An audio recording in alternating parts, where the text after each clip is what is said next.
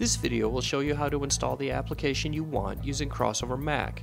This video assumes that you already have CrossOver on your machine. If that's not the case, the first thing you should do is click on the green Download CrossOver Trial button on the VIA portal page. Installing the trial version only takes a moment. Once you have CrossOver installed, you can install your Windows application by clicking on the orange Install button. You'll download a small CrossOver installation file, then click on it to run it. CrossOver will dutifully ask you if you really want to open a file that you've downloaded from the internet. You say yes.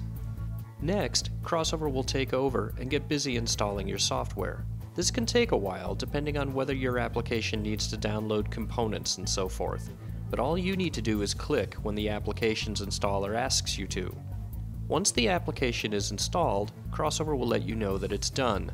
CrossOver will also create a launcher icon so you can run your app.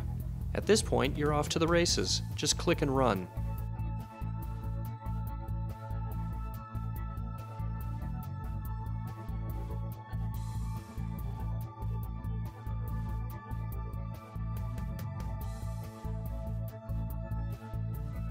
If you have any problems, of course, feel free to get a hold of us, and thank you for running CrossOver.